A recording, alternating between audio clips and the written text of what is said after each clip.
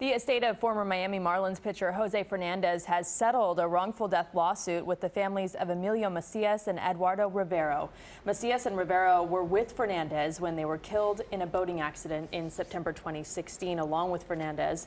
The attorney who represents Fernandez's estate says he can't disclose details, but he was happy with the outcome.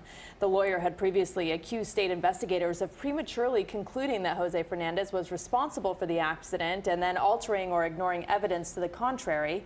An investigation found that Fernandez was high on cocaine and had a blood alcohol content of 0.14 when he crashed.